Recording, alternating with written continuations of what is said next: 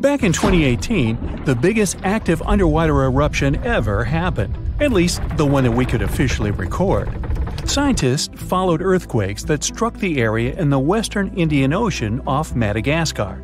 Between 2018 and 2021, over 11,000 earthquakes struck a small island called Mayan between Madagascar and Mozambique. The strongest one had a magnitude of 5.9. Until then, this area had been pretty peaceful. There had only been 2 earthquakes recorded over 50 years. Along with regular earthquakes, there were also some unusual seismic hums, like earthquakes at pretty low frequencies, forming deep underground. People couldn't feel those hums at the surface, but researchers around the world discovered them and realized they were related to volcanic activity no one actually noticed coming. Something strange happened. That underwater eruption created a giant skyscraper-sized volcano. This new underwater volcano turned out to be around 1.5 times the height of One World Trade Center in New York, and almost 10 times bigger than the Statue of Liberty. The area where it appeared had been explored in 2014, but it was almost flat, peaceful, and empty back then. Now, there is an actual volcano nearly 8,500 feet below sea level. The volcano gets its magma from a super profound reservoir located nearly 34 miles underground. It's the deepest reservoir of volcanic magma that we know about. The Earth has layers, and the middle one is kinda chunky. It's very much like peanut caramel filling many chocolates have. Research shows there are probably hunks of oceanic crust deep inside the Earth's liquid mantle. They're stuck there, creating large lumps in something that was supposed to be a smooth layer. Our planet has a rigid outer layer. It includes a hot upper mantle and cracked crust. The hot mantle moves and churns all the time, making the crust at the surface move too. This way, the oceanic crust dives into the depths and makes huge magma plumes go up toward the planet's surface. Scientists even found an ancient piece of the Pacific Ocean hundreds of miles underneath China. Those are the old remains of the Pacific seabed from long ago, and they were pulled downward below Earth's surface into the mantle transition zone. This rocky slab that used to be at the bottom of the ocean is made of the crust and some solid parts of the upper mantle. Most of the volcanic activity on our planet happens where we don't even see it, under the surface of the ocean. About 70% of all volcanic activity happens in the oceans, and mostly in the area of the South Pacific, with over 1,100 volcanoes squeezed into that area. Coastal cliffs, mountain changes, soils, and sediments that line valleys. These are only a small portion of the rocks on our planet. Oceans hide so much more deep down below the Earth's surface. In between the Earth's surface and its core is the mantle. It's a warm, thick layer of rock that moves and flows constantly. Some hundreds of miles below, there's a place where diamonds grow. As they form, they go through high temperatures and pressure, after which they eventually freeze. That way, when they arrive at the surface, scientists can explore their structure, find out how they formed, and understand better what's going on in the depths of our planet. Thanks to diamonds, they realized the mantle was very wet, and it possibly contained much more water than all the oceans on Earth. Our planet is eating up its own oceans. As its tectonic plates move, dive, and go beneath one another, they drag huge amounts of water into the Earth's interior. The water beneath the surface of our planet can help with developing magma and lubricate faults, which actually makes earthquakes more likely to happen. Water is actually stored in the minerals. It gets incorporated into the planet's crust when new oceanic plates form. They go through the process of bending and cracking as they grind under other plates, and huge amounts of water then go deep into the crust and mantle. Scientists research an area that's 18 miles under the surface. They realize these zones pull 3 billion teragrams, which is more than 2 billion pounds. Any ocean is like a whole new world. There are incredible sceneries below the surface, magnificent waterfalls, lakes, and rivers. There are thick layers of salt beneath the seafloor, and rivers and lakes form because seawater goes through those layers and dissolves them, creating something that resembles pools. The dissolved salt makes the surrounding water denser. That water then settles there, which eventually forms underwater lakes or rivers. But there are also mountain chains, trenches, canyons. There's a canyon in the Bering Sea with more than 8,500 feet of vertical relief. This makes the Grand Canyon look way smaller than it is, since the underwater canyon is nearly 2,500 feet deeper. Deep parts of the ocean are really cold. The temperature of the water can be about 40 degrees, but at the bottom, water can get boiling hot. There are hydrothermal vents in the seafloor. Those are the hot springs located at the edges of tectonic plates. The water they release can reach a temperature of up to 750 degrees Fahrenheit, but the pressure at such depths is very intense. So intense, no human being can handle it. Still, it's the pressure that keeps the water from boiling. Ocean depth is on average 2.3 miles. Light waves can still enter at 3,280 feet, even though it's in a very small amount. So all the mysteries hidden below that point remain in total darkness. The actual illuminated part of the ocean goes until 600 feet. Even though the sun gives us light, most of our planet is dark all the time. It's all because of the oceans, covering over 70% of our planet. The loudest sound that came from an ocean, and of the loudest sounds ever recorded, came from an ice quake. It was so loud, researchers picked it up by sensors more than 3,000 miles away. There was a seismic activity that made frozen ground break down. The Antarctic ice sheet is bigger than the continental part of the United States and Mexico together. A big iceberg from Antarctica holds over 20 billion gallons of water, which could make a 5-year water supply for 1 million people. Humans can generally drink sea ice, although we can't drink seawater. As time goes by and the ice ages, the brine trapped between ice crystals drains out. That way, ice becomes fresh enough to consume it. If all the ice sheets and glaciers we have on the Earth melted at the same time, the sea level would rise another 260 feet, which is just a little shorter than the Statue of Liberty, the height of a 26-story building. Clams live long enough to tell us more about oceans past.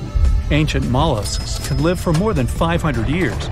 To learn more about a tree, you can use its rings to see how old it is. To learn how old a mollusk is, you can examine its rings within the shell and tell.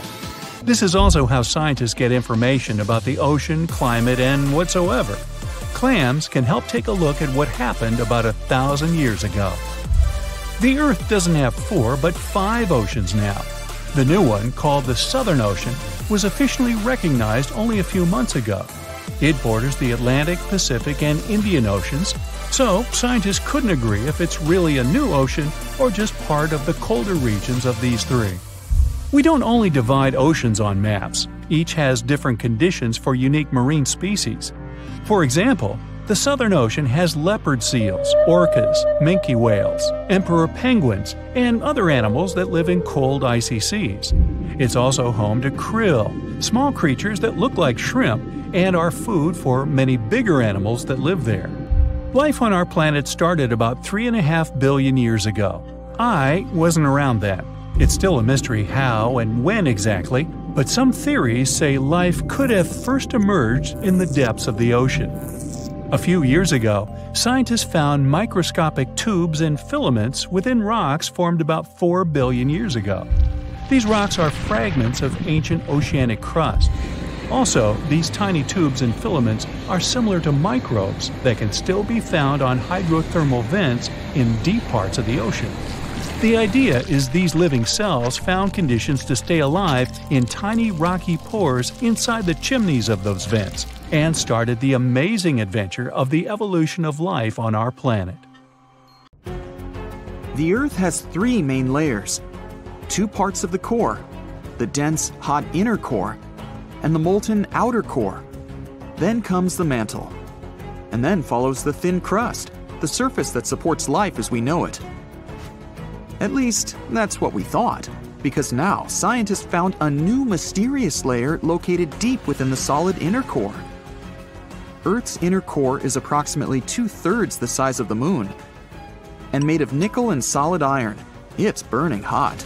The temperature at the center of our planet is the same as at the surface of the sun. The outer core can reach almost 10,000 degrees Fahrenheit. It's difficult to explore it because we can't go there, and it's like looking through a really dirty window of 3,200 miles of molten metal and rocks. But we can rely on laboratory experiments on heated pressurized rocks, signals from seismic waves, and computer models. When an earthquake hits, it sends out seismic shock waves. Those waves travel through layers at a different speed, depending on the direction they go and the material they move through. In the new study, a team of scientists set a data set of 100,000 deep earthquakes. Some of them went over 60 miles below the surface. When an earthquake happens on one side of our planet, scientists track its waves all along to the other side. Waves change when they come to the other side, so scientists try to understand the materials these waves have passed through. They found a new layer in the core of our planet thanks to earthquakes. Normally, shock waves travel along the equator, but down below, they digress and go into different directions, about 60 degrees to the side. When waves pass through the inner core going from north to south, they will travel more quickly than waves going through the core parallel to the equator. It's important to understand the core because it creates our magnetic field, which in turn protects the planet from things like solar winds that are charged particles coming from the sun. In the 1960s, we discovered the Earth pulsates every 26 seconds. It's like clockwork, a giant heartbeat. The ground is slightly shaking, but we mostly don't feel it. Researchers can still track it. Some of them think the continental shelf comes as a huge wave break under the oceans. For example, the highest part of the North American continent falls off into a deep abyssal plain. One theory says waves hit this spot, producing regular pulses. It's like having all kinds of drums. You hit them with your hands and accidentally slam that one spot that produces the right harmonic bang to rattle our entire planet. If this theory is true, we're lucky there are no more spots like this that can shake the Earth. Other scientists believe the pulsation happens because there's a volcano near the critical spot, the island of Sao Tome in the Bight of Boni. You're walking, running, and jumping, but when you stop, it always feels like you're standing still. In reality, you're moving even when you're perfectly still because our planet is always on the move. Depending on where you're at, you could be spinning through the universe at more than 1,000 miles per hour. If you're on the equator, you'll move the fastest. Let's say you have a basketball spinning on your finger. Check the ball's equator. A random point on it has farther to go in just one spin than any point near your finger. That means the point on the equator is moving more quickly. The Earth is a planet that recycles all the time. The ground we're walking on is recycled. Our planet's rock cycle turns rocks of one type into another. That's a cycle that goes on and on. The depths of our planet are filled with magma. As magma is going out onto the surface, it hardens into rock. Tectonic processes like volcanic activity, earthquakes, mountain building, and all of the other processes that shape the surface of our planet bring that rock to the Earth's surface. When the rock is on the surface, erosion shapes it and shaves its bits off. Those small particles then get deposited. All the pressure coming from above compacts the particles into sedimentary rocks, like, for example, sandstone. Sedimentary rocks can also end up deeper and deeper under the Earth's surface. Since there's a lot of heat and pressure, they get cooked into metamorphic rocks. They can go back to the surface once again, or even end up being re-eroded. Sometimes the crust plates are pushing one under another, and this way, rocks can transform into magma once again. We've explored only 5% of the ocean so far. The ocean itself, as well as life below the seafloor, is still a mystery.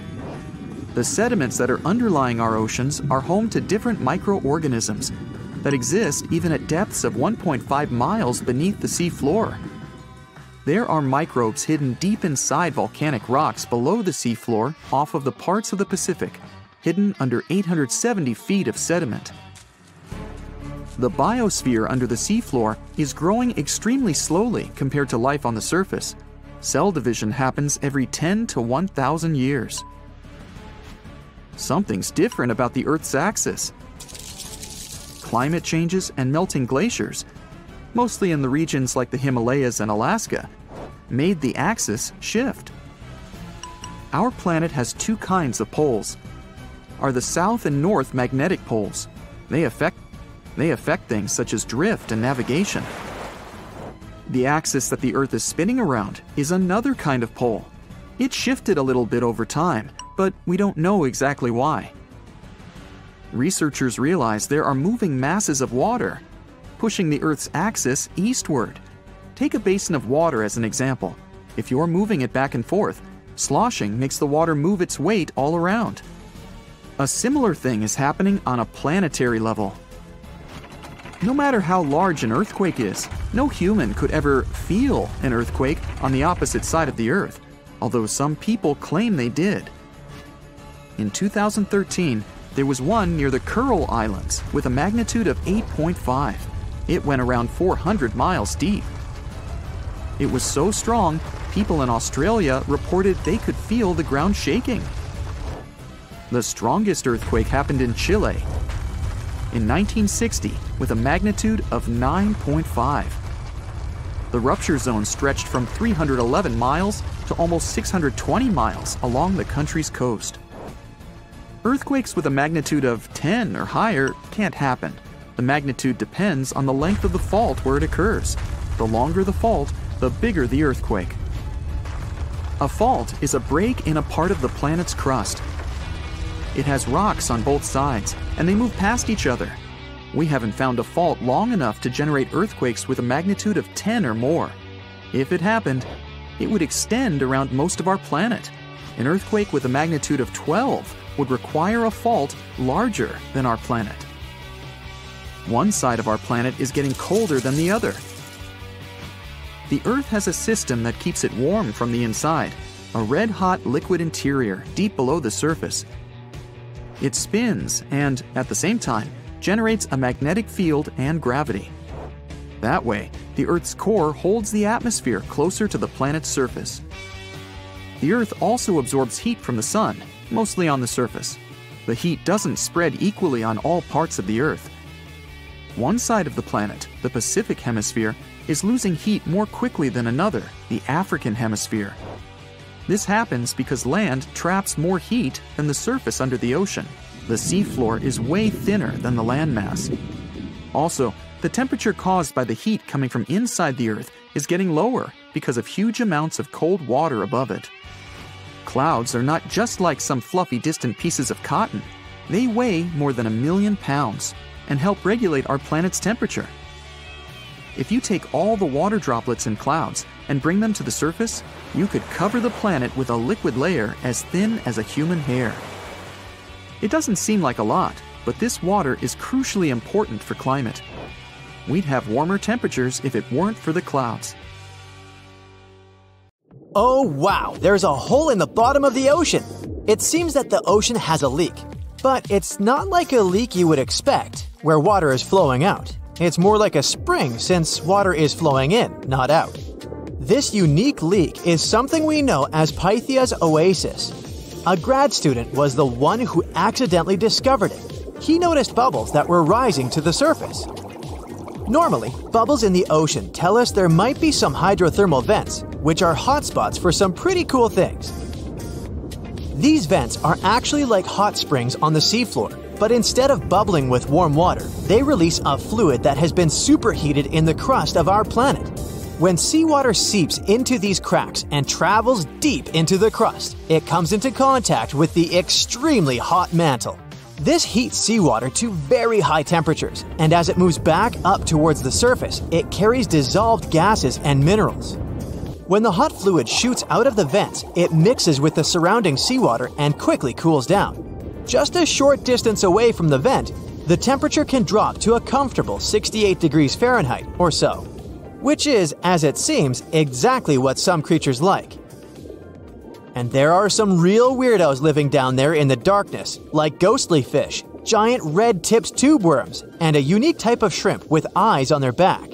And some of them, like tube worms and bacteria, rely on the chemicals and minerals released by the vents to survive in harsh conditions.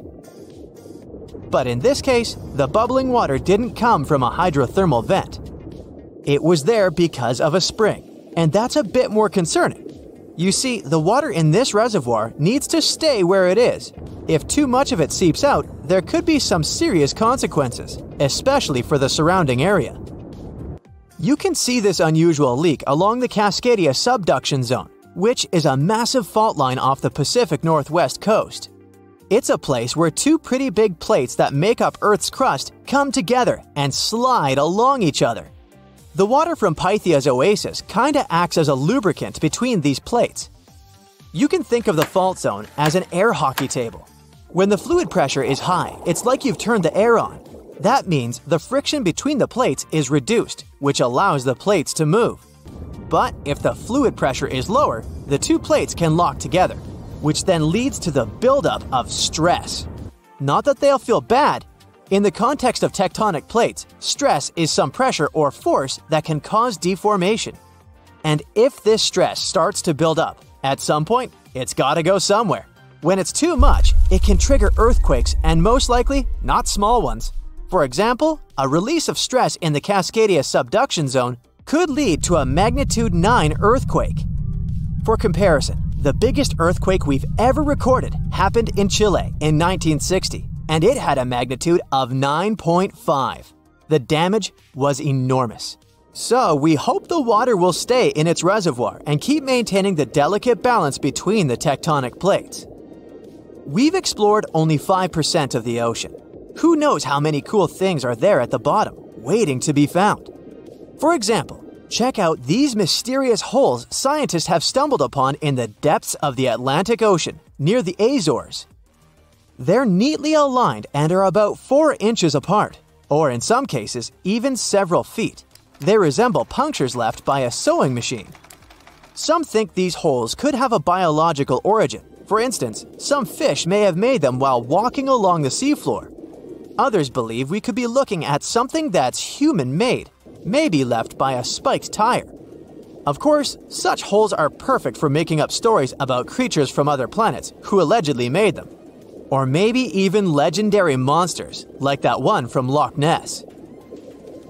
It's definitely hard to explain such symmetry of the holes, but one deep-sea biologist offered a pretty good explanation. He said there could be an animal burrowing beneath the sediment, and from time to time, it could make little chimneys just to get access to clean water circulation in its small burrow. I mean, there are sediment piles around the opening of each hole, and they do support the idea that something pushed the soil from below. But there's still no proof these holes are actually connected beneath the surface. And there are also a lot of things hidden at the bottom of the oceans and seas that ancient civilizations left us. For instance, archaeologists made a really cool discovery off the southern coast of Croatia, a road hidden under layers of sea mud that's 7,000 years old.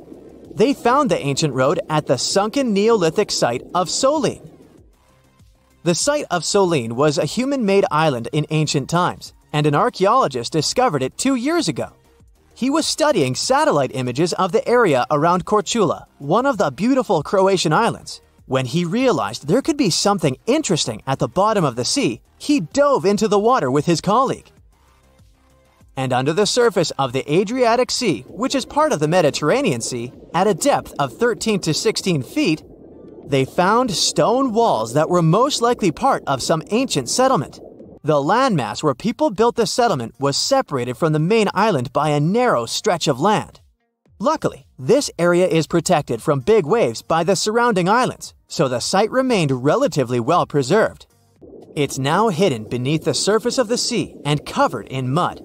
But it's so exciting to imagine how people walked on that road nearly 7,000 years ago, visiting nearby settlements. If you want to see the weirdest creatures, you can always head to the bottom of the sea. Actually, scientists have determined there could be more than 30 potentially new species at the bottom of the Pacific Ocean. They've collected them using their remote-controlled vehicle. That's a big step because until recently, they could only study such creatures through photographs. I'm talking about segmented worms, different types of coral, some invertebrates similar to centipedes, and many others. But there are also many old freaky creatures that we already know about that look like they came from sci-fi movies. Red octopus, blobfish. Okay, this one kinda looks normal until you raise it to the surface. The goblin shark, Sloane's viperfish, zombie worms. Ugh. Yeah, I hear ya. Let's move on. The seafloor hides things from space too. There are traces of rare forms of plutonium and iron at the bottom of the Pacific Ocean.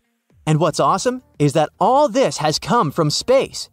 These radioactive materials probably formed during some kind of cataclysmic event in space and eventually made their way out to our beautiful home planet. And this extraterrestrial debris most likely appeared on Earth within the past 10 million years. After it fell to the Pacific Ocean and settled at a depth of almost a mile, it became part of all those layers of rock down there. Plutonium is especially exciting for scientists. I mean, only tiny amounts of it have been found, hundreds of atoms maybe. But it's still remarkable because these atoms are created by exploding stars. Things like this can help us better understand how the universe produces elements heavier than iron, like plutonium, gold, uranium, and platinum. We're still not sure about the origins of these elements. For a long time, scientists believed that supernovae, which is when a star comes to its end in a fabulous explosion, were responsible for creating these heavy elements. But it seems it's not just that. Some other cosmic events, such as the collision of neutron stars, which are super dense collapsed stars, or some rare types of supernovae, could also be involved. Whoa, let me get my popcorn. Let me take you to a place that seems to be out of this world. Life inside this cave has been isolated from the outside world for about 5.5 million years, and it does show. See for yourself. Due to such a long isolation, the conditions inside the Mobile Cave are like nowhere else on our planet. A unique ecosystem is flourishing there, even though there is a severe lack of sunlight inside the cave, and the air is toxic. The cave, located a few miles west of the Black Sea in Romania, was first discovered in 1986. Nowadays, you can only visit it if you have special permission. Plus, the central caverns are guarded naturally by narrow limestone tunnels and vertical shafts. So, if you're no stranger to claustrophobia, you'd probably better not enter this place. In the depth of the cave, the air has twice less oxygen than the air outside. Instead, it contains a lot of carbon dioxide and hydrogen sulfide, so not the freshest air you can breathe. It's also pitch black inside the cavern. But despite, or should I say thanks to, this cocktail of extremely harsh conditions, the site is a true goldmine for biologists. Shockingly, life seems to be booming here. In a 1996 study, scientists identified 48 species, and 33 of them were unique to the cave. Most of the creatures inhabiting the cave are tiny, with long limbs and antennae that help them navigate in the dark. They have no vision and lack pigment, and it makes sense.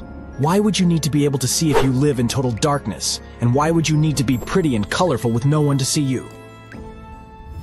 Now, I'm going to take you to another cave. It's no less amazing, but looks very different. This is the Giant Crystal Cave, aka the Cave of the Crystals, in Mexico. These ginormous crystals were found in 2000 by a mining company after the water was pumped out of the cave. 2 miners then saw the crystals after entering the drying cave on foot. These awe-inspiring crystals are actually massive gypsum pillars hidden 984 feet underground. They're anchored to the walls and the floor of the scorching hot cave. Scientists estimate that the crystals could have been already growing for 500,000 years. That's why many of them are so long and wide that you can walk across them. Unfortunately, visiting this wonder of nature is impossible at the moment. But maybe it's for the better, since the Giant Crystal Cave is a dangerous place that can easily turn into a trap. For tens of thousands of years, it was filled with groundwater, which was originally pushed upward into the opening by a magma chamber located in the depths of our planet.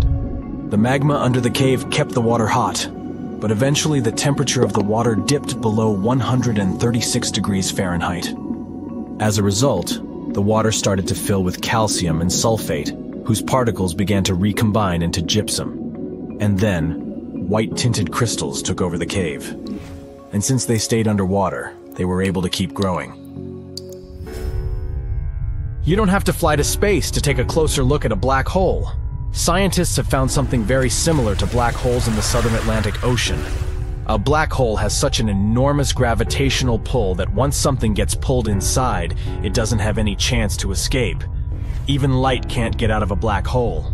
But ocean black holes seem to be almost as powerful as their space relatives. But instead of catching the light, they do the same with water. Ocean eddies are massive whirlpools that spin against the main current. They usually swirl billions of tons of water, and most of them are larger than a city. These whirlpools are so powerful that nothing trapped by them can escape. But the scariest thing is that you might not even notice heading into one of them. These things are so huge that you won't spot their boundaries until it's too late. When scientists started exploring ocean vortices with the help of satellites, they discovered the borders of several eddies. After that, they managed to prove that, mathematically, these whirlpools are the same as mysterious black holes in space. Massive eddies are surrounded by super-tight barriers where fluid moves in closed loops. Even water can't get out from the inside of these loops. That's why tight ocean vortices play the role of enormous containers. Water inside them can be totally different from the ocean surrounding an eddy. And I'm not only talking about its temperature. The salt content inside and outside a whirlpool often differs as well. On the thin Curonian spit splitting the Baltic Sea from the Curonian Lagoon, there is one of the most bizarre places on Earth. Locals call this area the Dancing Forest because pine trees in this forest have shockingly unusual shapes. They twist in spirals and circles along the ground. There are some theories why it could be happening, of course. Some people claim that huge amounts of positive and negative energies once clashed in that spot. More down-to-earth individuals believe that the reason is geological. Sandy soil in the area is too unstable to hold trees growing upright. The most popular is the idea that strong winds blowing from the water influence the shape of the trees. In any case, experts haven't come to the final conclusion yet. Look at these underwater crop circles. For the first time, they were spotted in 1995, close to southern Japan's coast. Local divers called these 7-feet-wide structures mystery circles. The enigma had been plaguing many minds for almost 16 years until the culprit was finally caught. Imagine the researchers' surprise when it turned out to be a male pufferfish. The fish needs a bit more than a week to build one circle, and the aesthetics are obviously crucial. A male is swimming inside the circle, digging valleys in the sand with its fins. But that's not all. The fish also use shells and corals to decorate particular parts of their circles. This whole build-a-circle thing has a practical purpose as well. The way a male fish swims pushes the sand toward the center of the circle and creates a mound which later serves as a nest. The next mystery on our list is in the Caribbean. Just off the coast of Belize, there's a giant sinkhole. That's the Great Blue Hole. It's about 1,000 feet across and more than 400 feet deep. Once, a long, long time ago, this hole was a cave. But then rising waters filled it, making it collapse in on itself. The deeper you'll descend into the Great Hole's crystalline waters, the darker it will become. You'll see tons of stalactite-filled caves there, but entering them is extremely dangerous, unless you want to get hopelessly lost. Once you reach a depth of 50 feet, you'll notice that the water is shimmering. That's the invisible line dividing the sinkhole's salty top from the freshwater abyss. You might want to turn back right now. Who knows what you might come across in the murky depths. There was an old Amazonian legend that told about the river that was so hot that it boiled. And it was believed to be just a legend until Peruvian geoscientist Andres Russo questioned if the river could be real. All experts denied such a possibility. After all, hot rivers do exist, but only in the areas where there are volcanoes. As for the part of the country mentioned in the legend, there are no volcanoes in that region. But Andres Russo was too dedicated to give up. And in 2011, he finally located the river from the legends. The water in it was indeed steaming hot. Its temperature was 186 degrees Fahrenheit, not boiling, but pretty close to this point. But what shocked the researcher the most was the size of the river. One could think that the almost boiling water was the result of the activity of an underwater hot spring. but thermal pools are always small, while the river is 20 feet deep and flows for almost 4 miles. This is the only river of its kind on our planet. When we think of active volcanoes, one region comes to mind: the Ring of Fire in the Pacific Ocean. 3/4 of Earth's volcanoes sit within this belt. Compare the area to Australia, which doesn't have any volcanic activity. The old continent of Europe is also calm, or at least we like to think so. Can you guess what the most active volcano in Europe is? If you thought of Mount Etna on the island of Sicily in Italy, you were right. The volcano has erupted about 200 times and has been far from sleeping in recent decades. The last time this happened was in August 2023. The highest mountain in the Mediterranean is 500 million years old. But in Iceland, there is a much younger volcano. It sprang into action on the 10th of July 2023. In the afternoon, 3 fissures appeared in the ground on a peninsula in the southwest of the island. This was at a base of a small mountain peak. Its name means Little Ram in the local language. The volcano spewed molten lava high into the air. There were also gas plumes in the area. But the scientific community wasn't surprised by the event. They already knew about the volcanic area that stretches between the cities of Reykjavik and Keflavik. Its name is hard to pronounce. Hey, I want to buy a vowel. It had already erupted during the previous 2 summers. This activity came after 8 centuries of dormancy. In the days leading up to the latest eruption, seismologists, the scientists who study earthquakes, recorded over 12,000 tremors. When the ground opened up in July, the fissures were over 1.5 miles long. The following morning, 2 of them closed. All the lava was now coming out of the last fissure. It grew into an elongated cone, the simplest shape of volcano we are all familiar with. The lava soon filled a large crater. It grew almost 100 feet tall during the first week, and it is still growing. On the night when the eruption started, lava spread out in all directions. Its cinders set ablaze the dry moss in the vicinity. Local authorities closed off the surrounding area. There were toxic gases from the volcanoes and smoke from the burning moss. Firefighters flocked to the area. After a week, they proclaimed the area safe. Visitors soon came to witness the birth of Europe's youngest volcano. This form of tourism is quite developed in Iceland. People come from all over the world to watch active volcanoes. The land of fire and ice is home to more than 130 volcanoes. Some 30 of them are active. Now, I know what you're thinking right now. Is volcano tourism safe? In Iceland, it is. The country's authorities research and constantly monitor all of the hotspots. The island is dotted with several dozen seismic stations. These help researchers accurately predict future eruptions, and emergency services are accustomed to these sorts of events. They can quickly cordon off danger zones. This is what happened in 2010. A volcano in the south of the island, the name of which everyone struggled to pronounce, erupted. It spewed out a plume of steam and ash that was 7 miles high. This wasn't a fun time to be an air traveler. Winds carried the enormous plume southeast toward northern Europe. Many countries closed their airspace for several days for safety reasons. The volcano erupted in March, but the Earth was shaking from January the same year, so seismologists knew that an eruption was approaching. When it comes to the continent's youngest volcano, the tourist infrastructure is already there. Visitors can leave their cars at a designated parking lot. Then they go on a 5-hour-long trek. This leads to a viewing deck. Tourists are so close to the epicenter that they can feel the heat haze from the crater. The sight is the most impressive at nighttime. Safety is never a concern. Scientists regularly chart out hazard maps that outline the borders of lava fields. This way, visitors who stick by the rules are never in harm's way. More than a week after the eruption started, a section of the crater collapsed. Lava flowed downhill west of the volcano. This majestic smoldering hot river is slow-moving lava. Scientists categorize it as an AA type. The term is Hawaiian. It describes basaltic lava that has a rough and brittle surface. The flow is composed of broken lava blocks that are called clinkers. They fall off as the substance flows. This reveals red-hot areas. The cooler sections of lava are gray and black in color.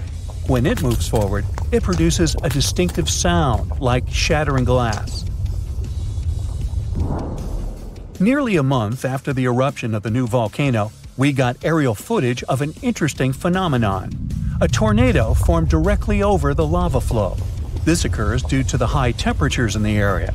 When the conditions are right, a column of heated air can easily turn into a mini tornado.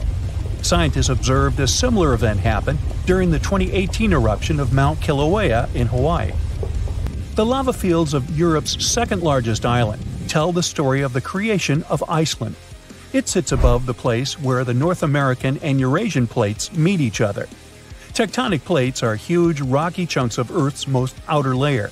There are roughly 20 of them. They rest on a partially molten layer of rock. All the lava we see on the surface starts its journey here.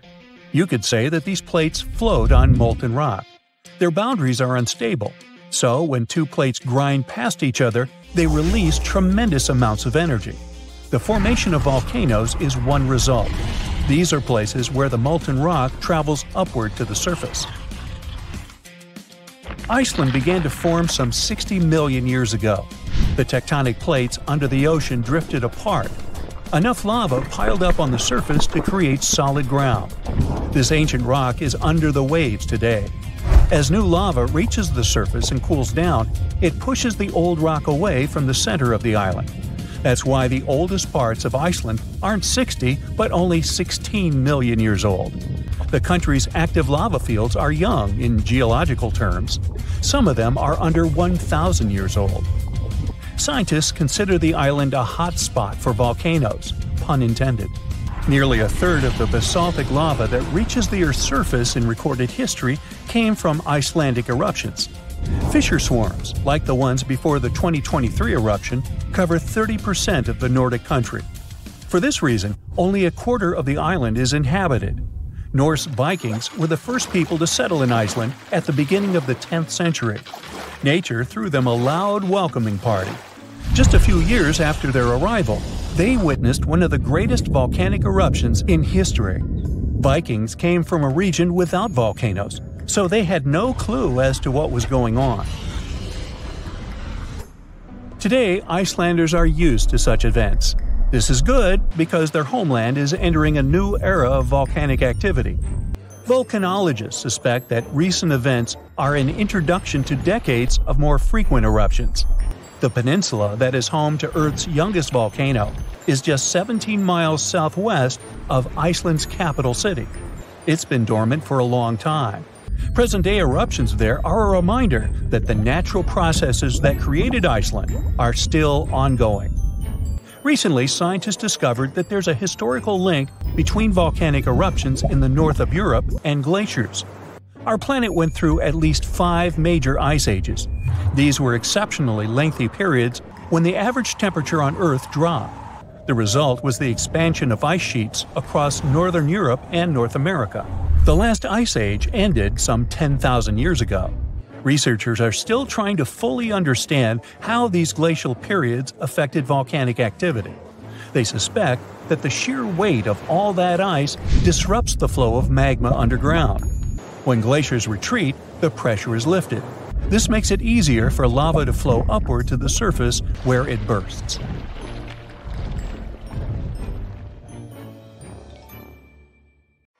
Phew, you can finally send that last report for the day and breathe out.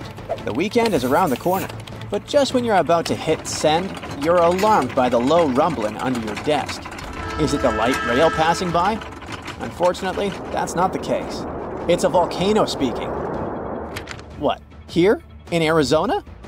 That's right, the ground keeps shifting under Arizona, reminding us that Earth is alive. No panic though. Let's arm ourselves with some context.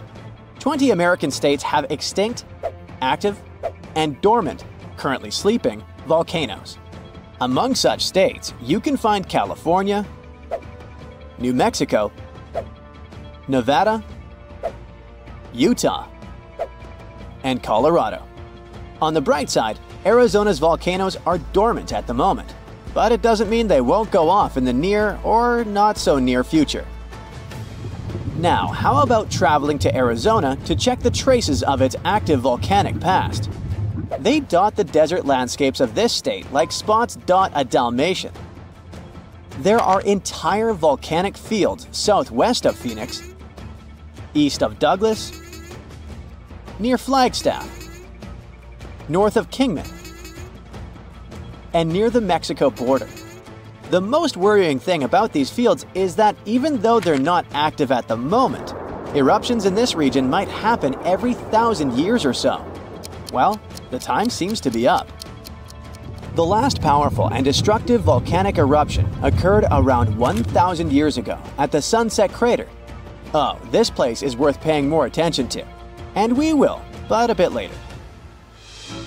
First, we have to talk about hotspots. No, not that place where you can surf the web. In our volcanic context, a hotspot is a place where insane amounts of heat melt the overlying crust, Earth's thin outer layer, and form volcanoes. This heat rises from the mantle, which is located between our planet's dense, superheated core and the crust. Want to see an example of this type of volcanism? Welcome to the Hawaiian Islands. The Big Island has its active volcanoes because, at the moment, it's situated on top of the Hawaiian hotspot. The older Hawaiian Islands were once there too, but later they drifted off towards the northwest. It happened because that's where the oceanic crust on top of which they sat, namely the Pacific Plate, moved. Now, look at the world's ocean basins. Yes, they're literally dotted with islands that sit on top of hotspots, like Hawaii, Iceland, Samoa, the Galapagos. Those are probably the most famous examples. But don't think that continents can't host hotspots. They can, but those are far less common. One of the most famous continental hotspots is, I bet you know it. Yep, the one beneath the Yellowstone caldera. By the way, the caldera is a vast volcanic crater, especially one formed as a result of a massive eruption that led to the collapse of the mouth of a volcano. The Yellowstone hotspot is basically the creator of Old Faithful and the rest of the hot springs and mud pots for which the national park is famous. Speaking of Old Faithful, let's make a small detour and pay more attention to this wonder of nature. It's one of the most well-known geysers in the world. People have been coming from all over the globe to see it for more than a century.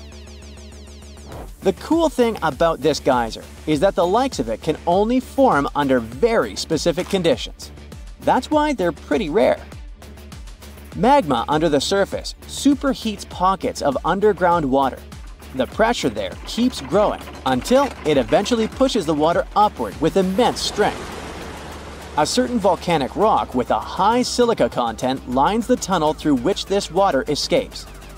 Basically, it creates a unique pipe that can withstand unbelievable pressure and heat created by the water erupting above the ground.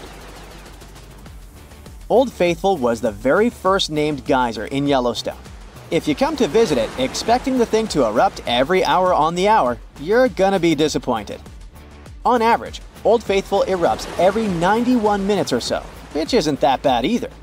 Plus, you can download a special app which will provide you with the approximate time of the next eruption. But be very careful while visiting and stay away from the site. The water erupting from the powerful geyser reaches 204 degrees Fahrenheit. The steam is even more scorching, up to 350 degrees Fahrenheit. It's hot enough to bake a cake. But let's get back to our volcanic hotspots. Scientists still don't clearly understand why there aren't many hotspot volcanoes on continental crust. One reason might be that the continental crust is much thicker than the oceanic crust, which is about 4 times as thick on average. Another reason could be that most of Earth's crust, about 2/3 of it, is oceanic. This means that there's less continental crust for hotspots to form under. Now, I bet those of you living in Arizona will appreciate the following info. We'll talk about a volcanic field right in the heart of this state, the San Francisco Volcanic Field. That's a massive area filled with over 600 volcanoes. Yes, they're mostly small, but it doesn't make them any less impressive. They're scattered across 1,800 square miles in northern Arizona, a giant territory. Interestingly, scientists are still debating about whether this volcanic field is actually sitting on top of a hotspot. But one thing they agree upon: the volcanoes in this area get younger as you move east. And this pattern matches up with the North American plate moving west over what could be a stationary hotspot beneath the surface of our planet. Cool, huh? The volcanic hullabaloo in that area started around 6 million years ago. So, in geological terms, it's relatively young. As for the most recent eruption, it happened less than 1,000 years ago. The Sunset Crater, which I mentioned before, the one near Flagstaff, is the most famous vent from that eruption. The Sinagua people had to leave their homes at Wupatki Pueblo because of the eruption. That site is now part of the Wupatki National Monument. There, you can see how people lived in this volcanic region many years ago. If you go to explore this area, you'll notice that most of the volcanoes there are basalt cinder cones, small and steep. The Colorado Plateau has quite dry weather conditions. That's why the volcanoes haven't worn down much. Some of the best examples of those cones, like this one, called the SP crater, still look like they appeared yesterday. But look around. It's not just cinder cones. The San Francisco volcanic field also has a stratovolcano, as well as some lava domes that formed from volcanic rocks with more silica than basalt you can find in places like Hawaii. It means they're thicker and don't flow as easily. Anyway, the stratovolcano is going to be one of the most epic sights you'll come across while exploring this volcanic field. Well, not the stratovolcano itself, but the San Francisco peaks, the remains of that giant formation. They stand tall at more than 12,600 feet. That's 4.5 Burj Khalifas placed on top of one another. It makes the peaks some of the biggest landmarks in northern Arizona. They're not only stunning, but also sacred to the Native American people who have lived in the area for many generations. Now, unlike those super active volcanoes in Hawaii, the San Francisco volcanic field takes its time, thousands of years between eruptions.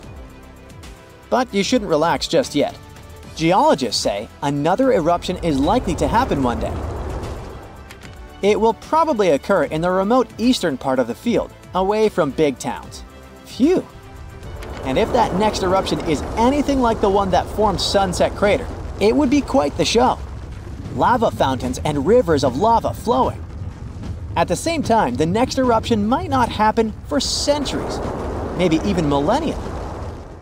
Until then, the San Francisco volcanic field will remain a hidden gem of volcanic history, waiting for its next fiery performance. So, you might have heard that Yellowstone National Park is sitting on top of a giant supervolcano.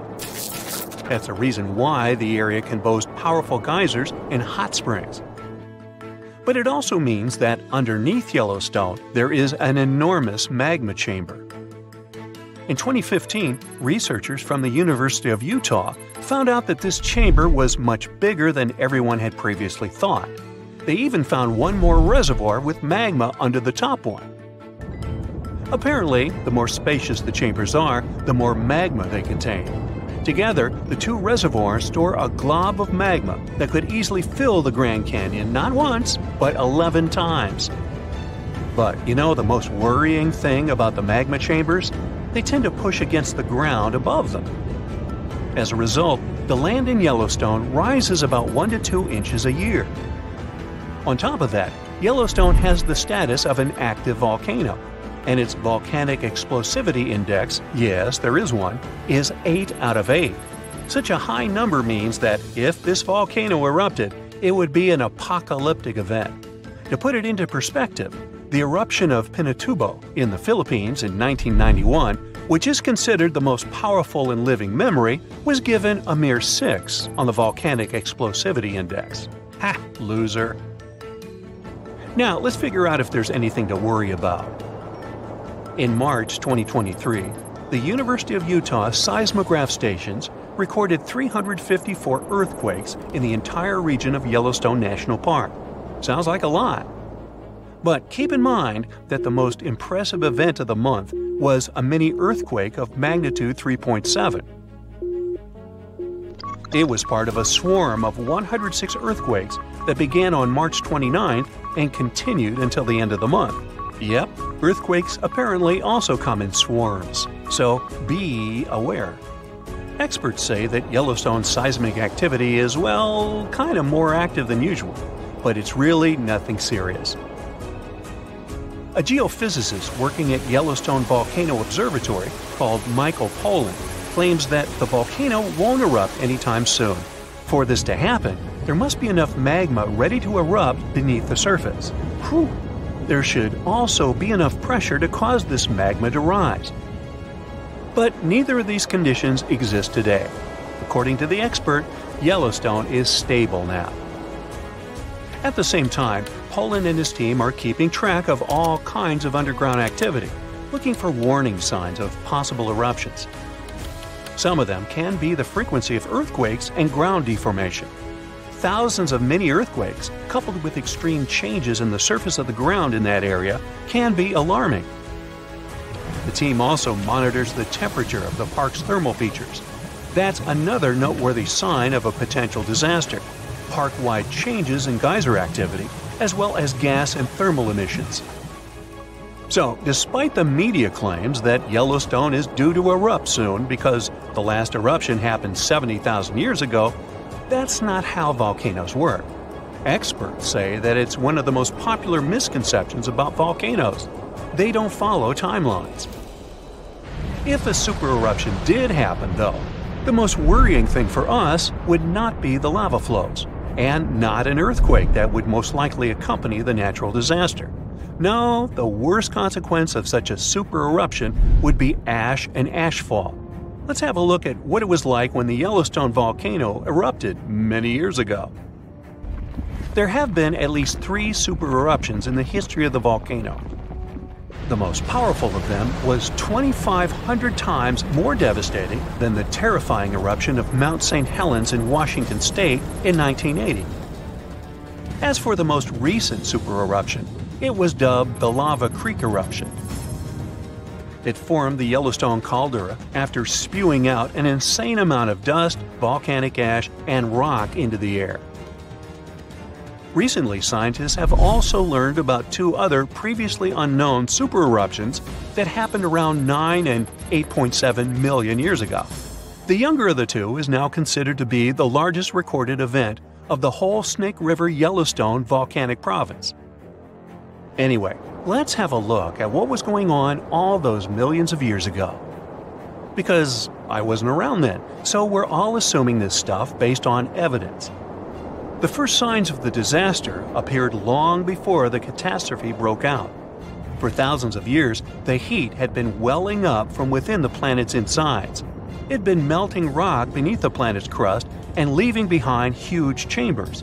They were filled with a pressurized mixture of semi-solid rock, magma, water vapor, and different gases, including carbon dioxide. All this scorching underground soup was expanding since more and more magma arrived with time. The land over the volcanic system was rising upward almost unnoticeably. A year before the supereruption, Yellowstone gave a warning, a burp maybe? But that long ago, there was no one who could interpret these signals.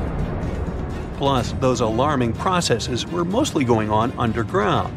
For example, decompression releases gas bubbles. While bursting, such bubbles can often power particular kinds of eruptions. Months before the eruption, small-scale earthquakes became more frequent and more intense. The ground in many spots all over the supervolcano got hotter than it used to be. Surface lakes and groundwater also became warmer. If people had been around at that time, they would have noticed unusual steam fogging in that area. Not long before the eruption started, the growing pressure pushed the ground over the magma chamber up. This created a dome-shaped uplift. Narrow cracks started to open along the edges of this dome. Imagine opening a bottle of soda after you've shaken it. Something like that was happening near the volcano. Think Mentos and Diet Coke. The pressure was released through the fractures when gases were bursting out from under the surface. So right before the disaster, the ground around the Yellowstone volcano lifted. Geothermal pools and geysers heated up to boiling temperatures and got more acidic than usual. The magma started to rise toward the surface. At one point, the rock roof of the magma chamber couldn't resist anymore and the eruption kicked off. Small but constant tremors began to move the ground days before the catastrophe. But the real shaking didn't start until several minutes before the eruption. With a deafening roar, a massive column of lava and ash hurled up into the air. Within several minutes, a pyroclastic flow rushed across the area at a hurricane-force speed. Such a flow is a liquid mixture of half-solid lava pieces, volcanic ash, and hot expanding gases. It looked like an extremely hot toxic snow avalanche. With a temperature of about 1300 degrees, it was burning everything in its path. The volcano kept pumping ash for days on end. For all living creatures, ash fallout was one of the most dangerous consequences of the eruption. Volcanic ash turns into glassy cement within seconds of being inhaled. Most animals didn't have a chance to survive. Even thick trees started to collapse under the weight of this dense substance. It only took a couple of days until a thick layer of ash covered huge territories. After the ash got into the stratosphere, the temperatures all over the world started to drop. The eruption was rich in sulfur, which is an effective sunblocker. That's why it soon got so cold that there was no summer in the whole world for the next several years. Animals couldn't find food and clean water. This natural disaster, called the Gray's Landing supereruption, was colossal. That's how researchers described it in their recent studies. It affected a huge territory. The streams of lava enameled an area as large as New Jersey in scorching hot volcanic glass. It instantly sterilized the land surface, wiping out all the plant life that had been thriving there before. Now, if such an eruption were to happen these days, it would cover Colorado, Utah, and Wyoming with almost 3 feet of toxic volcanic ash. Many regions would be plunged into darkness. Even the coast, where most Americans live, would experience problems with the spread of the ash cloud. It would destroy crops and contaminate pastures, ruin power lines and electrical transformers. Well, so I'm sure you'll agree with me, it's a good thing that such a disaster isn't expected to occur anytime soon. Hey, we got enough other stuff on our plate.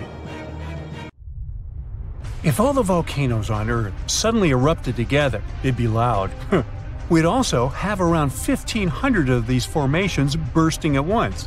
Now, normally it's just 10 to 20 volcanoes that are active each day. But what would the world look like if they all blew their tops simultaneously? Geologists think it wouldn't be pretty. Even if only the land volcanoes erupted together, it would set off a chain reaction way worse than anything we've ever seen before. The two big problems would be ash and volcanic gases. While the explosions in lava would be damaging for people nearby, the real danger lies in what happens next. A thick layer of ash would cover the planet, blocking out sunlight completely. No sunlight means no photosynthesis, which means crops would fade away and temperatures would drop considerably. And all this ash cloud could remain in our atmosphere for up to 10 years. Now, ash aside, there's also acid rain to worry about. Volcanic gases like hydrochloric acid and sulfur dioxide would mix with the atmosphere and fall back down as acid rain. This type of weather would harm the groundwater and ocean surfaces. Even if humans would find a way to survive up to this point, we'd have no corals and no other sea creatures around. Scientists have seen similar events in Earth's history at a smaller scale. Big volcanic eruptions have been linked to mass extinctions. When Mount Pinatubo erupted in 1991, it cooled parts of the world for 2 years. But the extra carbon dioxide from these eruptions could also heat the planet, the same way we turn our stoves to broil for that extra crispy layer on our casserole. Geologists also mentioned that there's evidence in our atmosphere that stuff like this may have happened in the distant past. During the Cretaceous period, Carbon dioxide levels were way higher than today, which made it difficult for marine life to thrive. Who would survive all this? Probably just some extremophiles, these organisms that survive in harsh conditions like hot springs or deep undersea vents. As for humans, we could all lay low in underground bunkers until things clear up, or build multiple space stations that could fit us all. Yeah, right. The chances of all volcanoes erupting at once, though, are very slim. Whew! That's because there isn't one giant source supplying all the volcanoes on Earth. Each one of these openings has its own deposit of magma, except for a few cases where they indeed share the supply.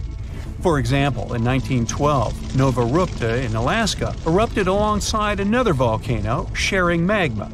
Scientists have also found evidence of magma hiding under volcanic areas, like under the Taupau volcanic zone in New Zealand. This magma can spread out horizontally for long distances, but is still just a local feature.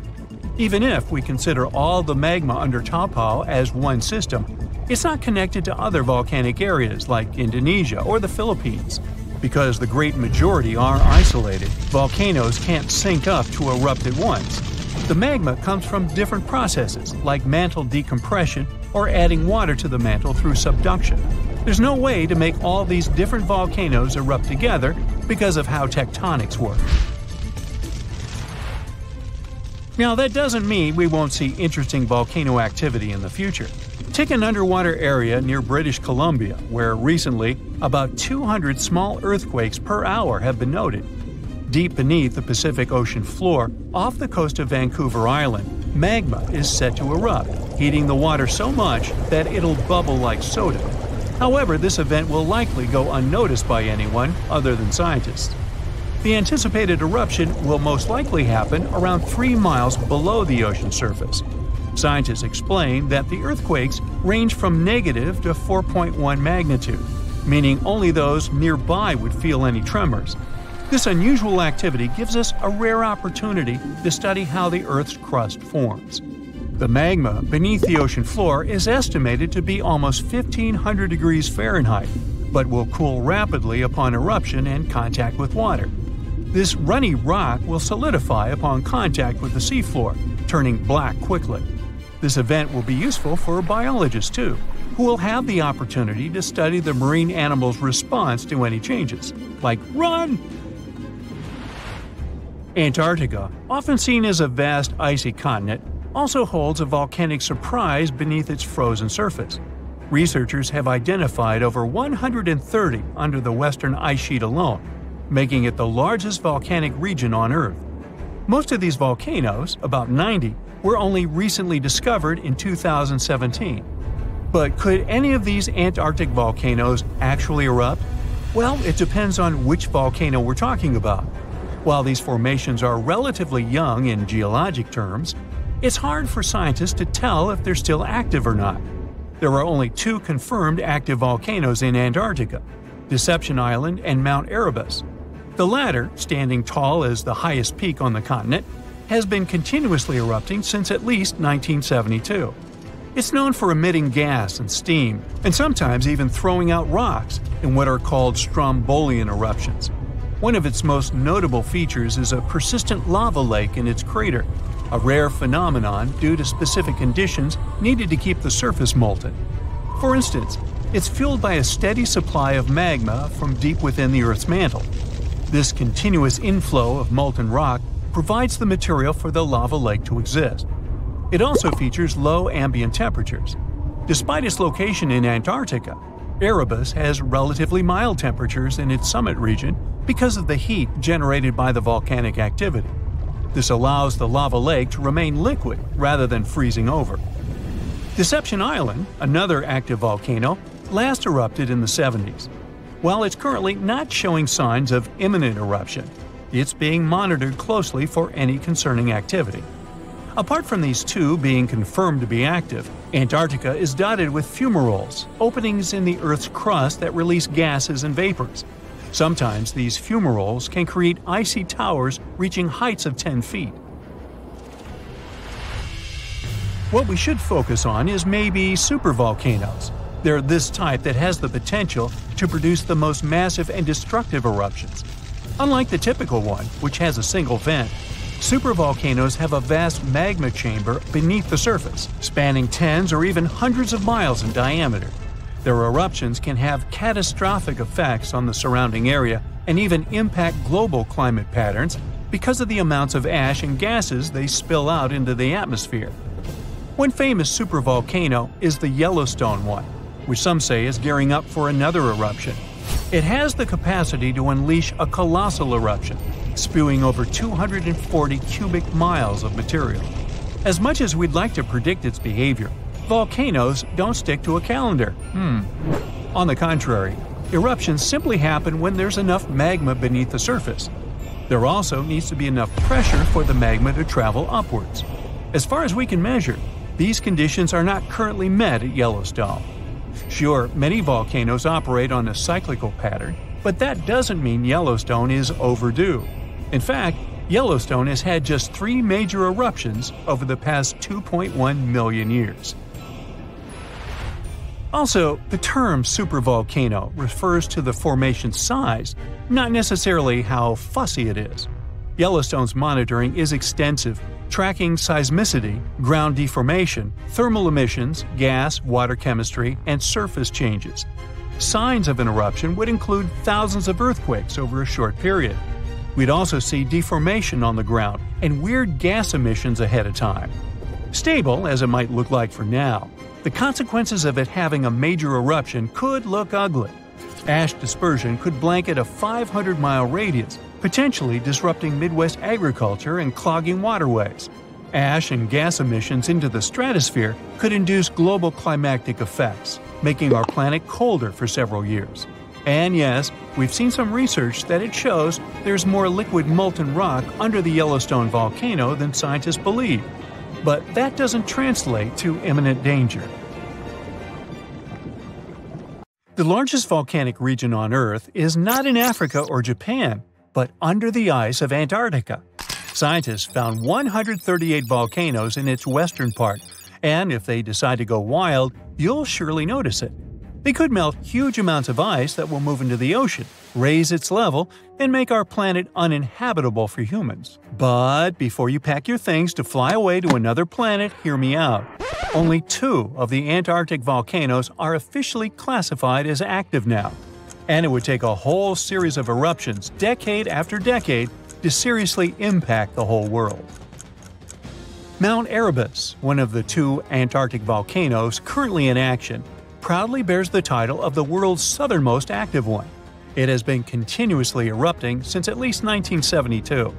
It emits plumes of gas and steam and sometimes even spews out rocks, and scientists call it Strombolian eruptions. One of the coolest features is a lava lake in one of its summit craters, with molten material on the surface. Such lakes are rather rare because they need certain conditions to make sure the surface never freezes over. The second active volcano is Deception Island, a horseshoe-shaped landmass. It is the caldera of an active volcano that last erupted over 50 years ago. Scientists who monitor it say it shouldn't go wild anytime soon. Antarctica also has plenty of fumaroles. Those are volcanic vents that release gases and vapors into the air. In the right conditions, they can spew out enough stuff to build fumarolic ice towers up to 10 feet tall. Scientists keep an eye on the Antarctic volcanoes with seismometers that detect when the Earth starts trembling from volcanic activity. Sometimes they also use more complicated tech, but it's all really challenging because of how far away this polar region is and how tricky it is to get there. That's why no one can predict when one of the continent's volcanoes that are now sleeping might erupt.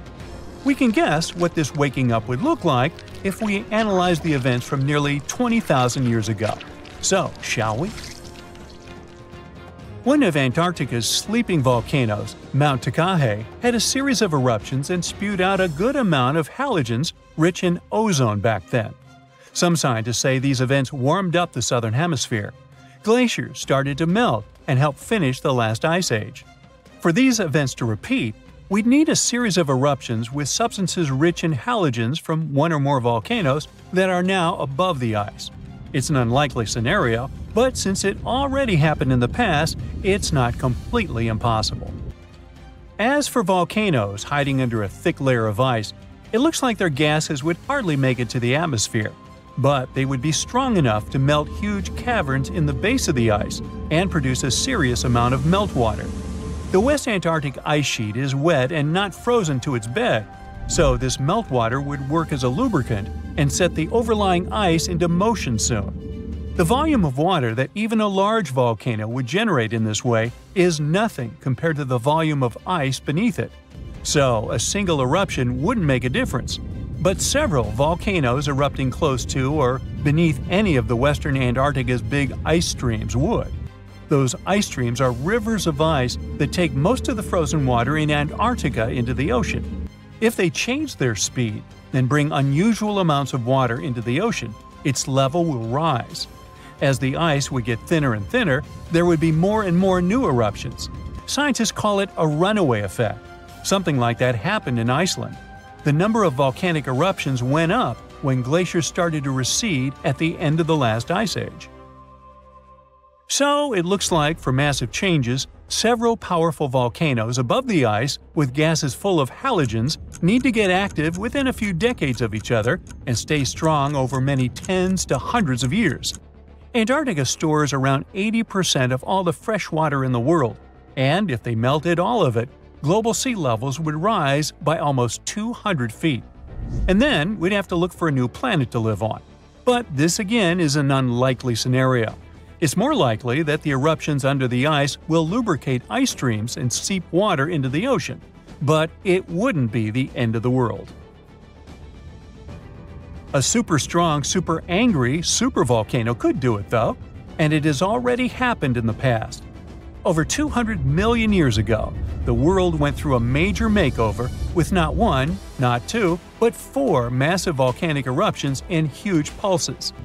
The supervolcano called Camp had been erupting over and over for 600,000 years. It all happened in Wrangell, a large chunk of land that used to be a supermassive volcano stretching across what's now British Columbia and Alaska. And it wasn't the lava or the volcanic ash that ruined the environment. The eruption made carbon levels skyrocket. The planet would never be the same again.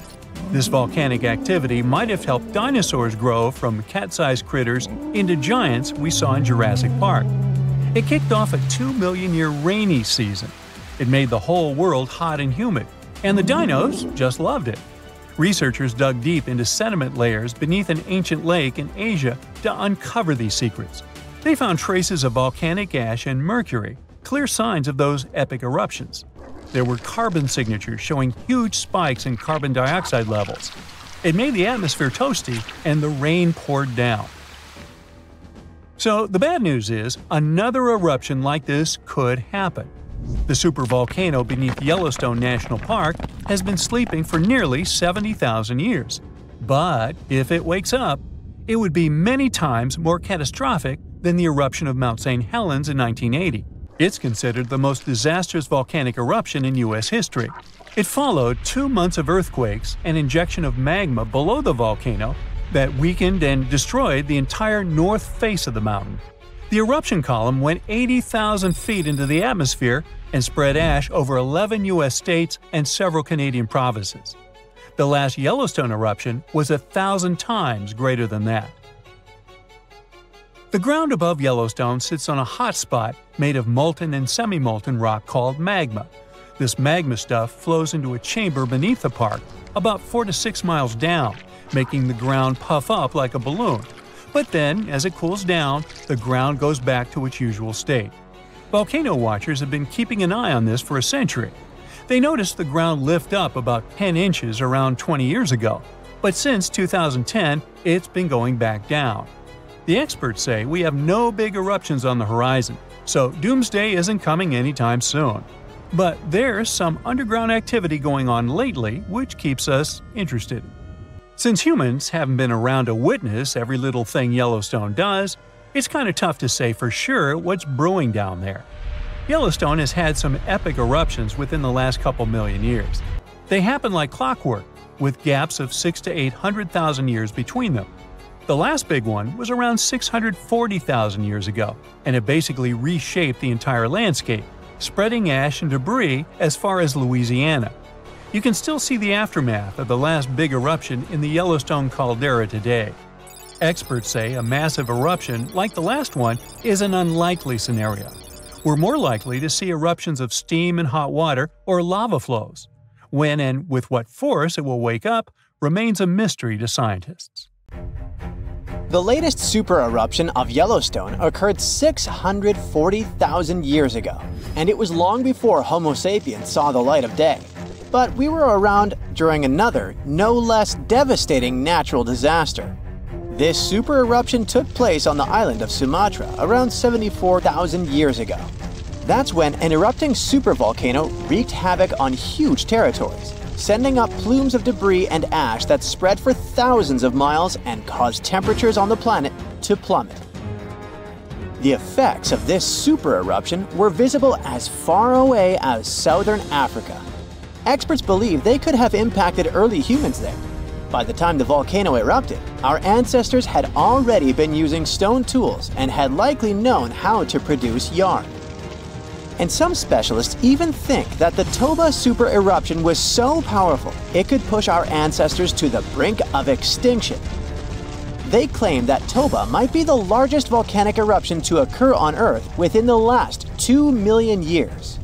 The eruption disgorged so much pyroclastic rock it would be enough to cover the entire United States to the depth of a one-story house. About a third of that deposit piled up on northern Sumatra, while a lot more ended up beneath the floor of the Indian Ocean. The super-eruption left an elliptical crater lake around 60 miles long. The caldera is so large it's hard to feel that you're indeed in a volcano. Pumice deposits from the eruption remain in the canyon walls and go deep below the ground. There aren't many arguments about the amount of pumice and ash involved in this disaster. At the same time, experts aren't sure how much sulfur ended up in the atmosphere. Even some sulfur layers in the polar ice could be potential candidates.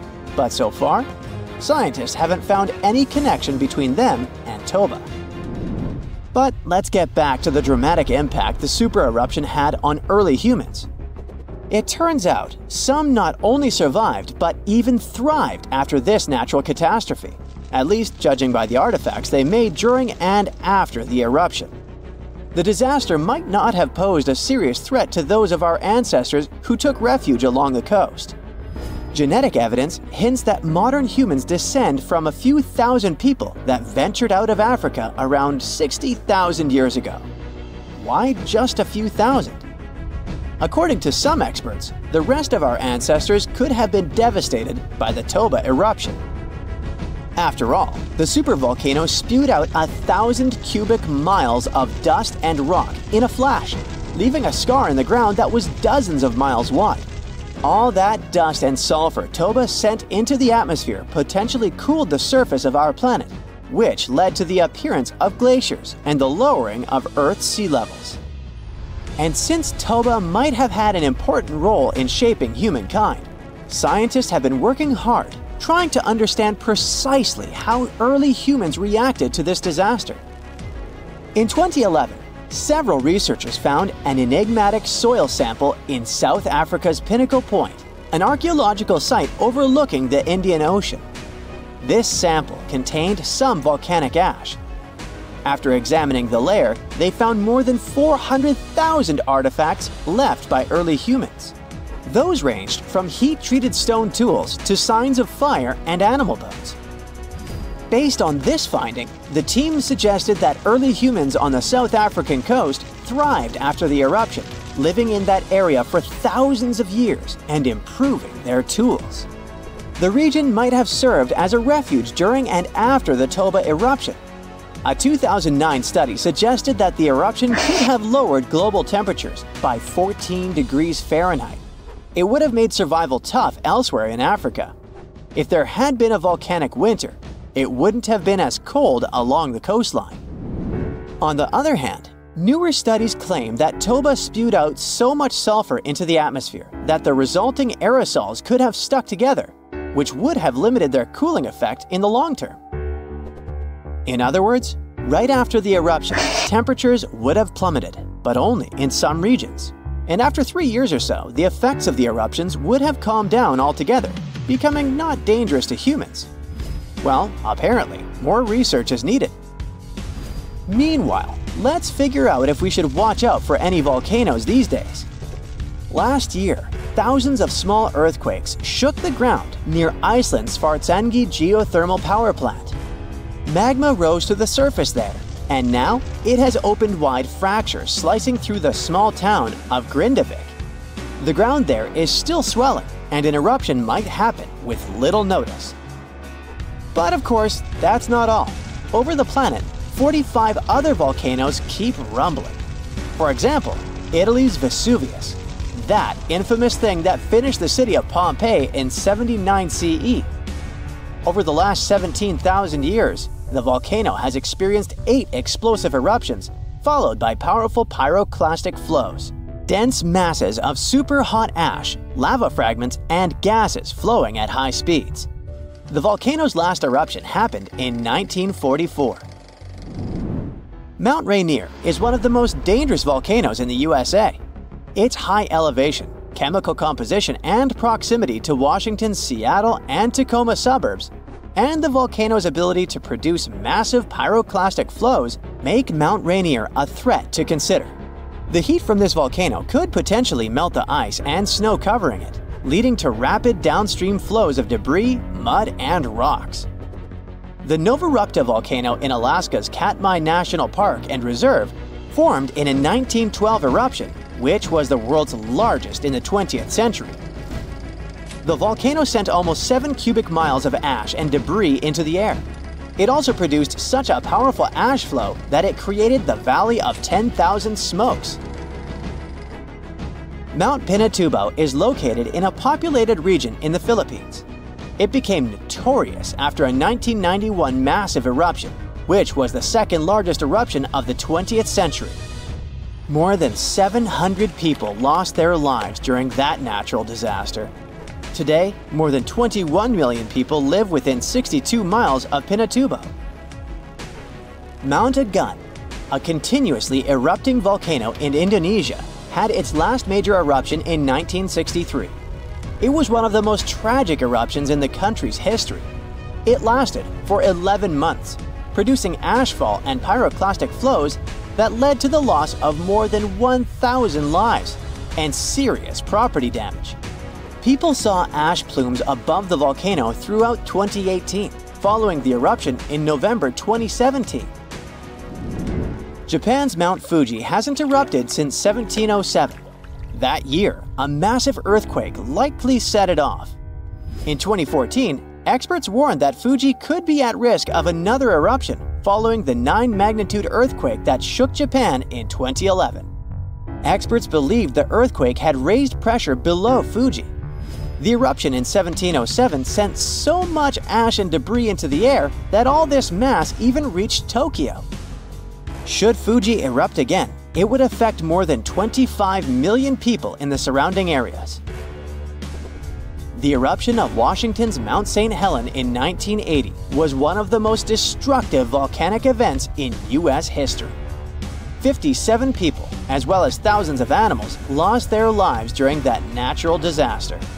The eruption also destroyed around 200 square miles of forest. Experts think that Mount St. Helens' history of massive eruptions means that future catastrophes are bound to happen. The next explosive eruption might send large amounts of ash all over the Pacific Northwest. No wonder the volcano is under close monitoring. One of Indonesia's most active volcanoes, Mount Merapi, has been erupting for centuries. NASA claims that the biggest risk of this volcano is pyroclastic flows, which can spread over vast areas and harm loads of people. For the last time, Merapi erupted in January 2024, sending plumes of smoke into the air. These days, more than 24 million people live in the area surrounding this volcano. The ground shakes beneath you. The pictures rattle on the walls. You hear a rumble off in the distance. Then, boom, a deafening explosion. The shockwave blasts through the windows and sets off car alarms. You duck under the dining table for cover, but then you remember you live not far from a supervolcano in the middle of a tropical jungle. So, staying in one place isn't a good idea. The shaking finally halts. You take this chance to peek outside and see a giant cloud of smoke covering the sky. It's lunchtime, but you wouldn't know it. The sun is completely veiled and darkness falls. The power's out in the whole city. In this darkness, you see red molten lava shooting from the sky and spilling on the rim. You run outside along with dozens of your neighbors. Your priority right now, find safe shelter and fast. You think about taking the car, but with everyone running on the road, that's a no-go. So you run on foot where the crowd is going. Supervolcanoes are in a league of their own when it comes to natural disasters. Surprisingly, it's not all about size or height. A volcano is dubbed super if it erupts more than 240 cubic miles of magma. That's more than enough to overfill Lake Erie. It must also have a history of erupting and a magnitude of 8 on the Volcanic Explosivity Index. The largest active volcano on Earth is Hawaii's Mauna Loa. It's so big, it would cover the entire state of Rhode Island plus some. And next time you see a commercial plane flying high in the sky, remember that 30,000-some-foot altitude is about as tall as Mauna Loa is from base to summit. It's technically taller than Everest when you measure it like that, yet it's not considered a supervolcano. So you're running along the dark road not knowing and barely seeing where to go. Then, all of a sudden, a massive flaming boulder smashes through the bridge in front of you. You and everyone else are now stranded on the side of the volcano as it's getting more chaotic each second. Most of the crowd disperses, finding their own ways to safety. You remember there's a way to the other side not many people know about, but you'll have to cross a raging river through the dense jungle. You calm what's left of the crowd, and everyone follows you to your secret getaway. You finally get out of the city limits and head into the jungle. With the sky already dark, the tall trees and thick leaves make it almost pitch black. Everyone gets out their phone flashlights to navigate through the dark path. You all need to stick together and make sure nobody gets lost. Suddenly, fiery rocks strike the trees not far from you. Everyone jolts and tries to rush ahead, but nowhere is safe when it's raining scalding fire all around. You and your group have to pick up the pace or else. Imagine a typical avalanche or mudslide, very dangerous situations on their own. Now, imagine an avalanche of lava rocks and lava sliding down a mountain instead of mud. That's what's making its way towards you right now. More and more people catch up with your group and bring news that the entire neighborhood is submerged in lava. It's traveling quicker than you thought. You can never really predict how fast a lava flow will be until you see it. It all depends on how thick it is and how steep the mountain slope. Lava can move slowly at about 20 feet a minute, a fraction of the average person's walking speed. Or it can flow as fast as 30 miles per hour, which even the fastest person on Earth can't outrun. But the lava isn't even the most dangerous problem. If you didn't have protection, the gases spewing from the eruption would fill your lungs, and those spread faster and further than the lava flow. Your eyes and throat would be itchy. You'd get a headache, dizziness, increased heart rate, difficulty breathing. The worst would be passing out from the lack of oxygen. Luckily, everyone managed to grab their gas masks before leaving their homes. You're now entering the treacherous terrain of the jungle and the danger zone. Everyone's phone batteries are giving out one by one, so your vision is even more limited. The terrain is tougher and you can't hear any sounds from the river. At this point, you're not even sure if you're going the right way. But your instincts tell you the deeper you go, the safer you'll be. The path is muddy, and the vines are hindering everyone's movements. That's when you hear something big running through the jungle. It's coming up on you fast. You can't see a thing until it's right up on you. A bear! And there goes a rhino. Wild cats, domestic cats, dogs, different creatures of all sizes and species. They all come running through the jungle right past you. You and your fellow humans aren't the only ones fleeing from the eruption. The rumbling is still going on.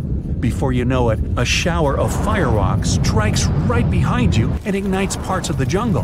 There's no going back. Everyone picks up and runs for it. You hear thunder in the distance.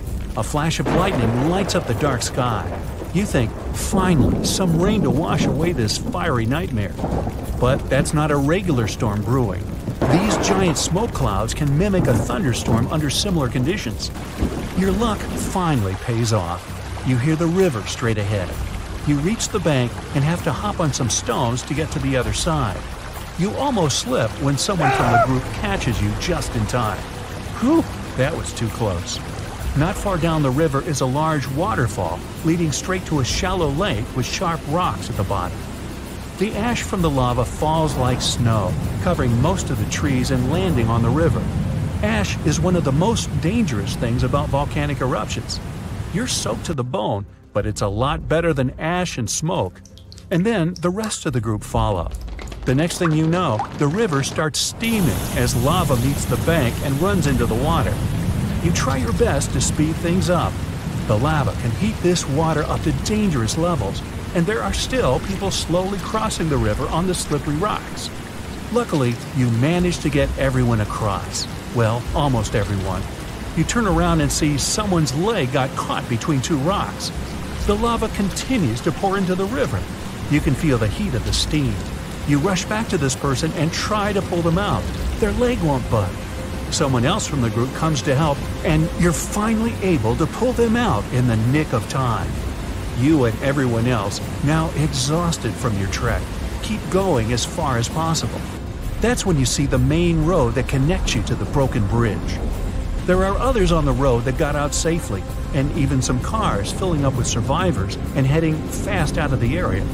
The volcano is still spewing lava, and the entire city is flooded with it. What was once your town now looks like a giant burning lake. Planes and helicopters can't fly because of the smoke and ash, so don't count on an air rescue. You're still at risk even though you're on safer ground, so it's still too early to celebrate. Everyone continues to move away from the city. The further, the better. The ground continues to shake, but this time it's even more intense than before. Supervolcanoes are powerful enough to cause many earthquakes. But it's a good thing you're out in the open, far from the buildings and debris in the city. Now, back to reality. Rest assured that a volcanic eruption of this intensity won't happen for a very long time, as in millions of years. Besides, thanks to warning systems and humanity's preparation for such an event, it's extremely rare for even a regular volcano to do as much damage as it could. So, don't scratch Yellowstone off your travel list just yet.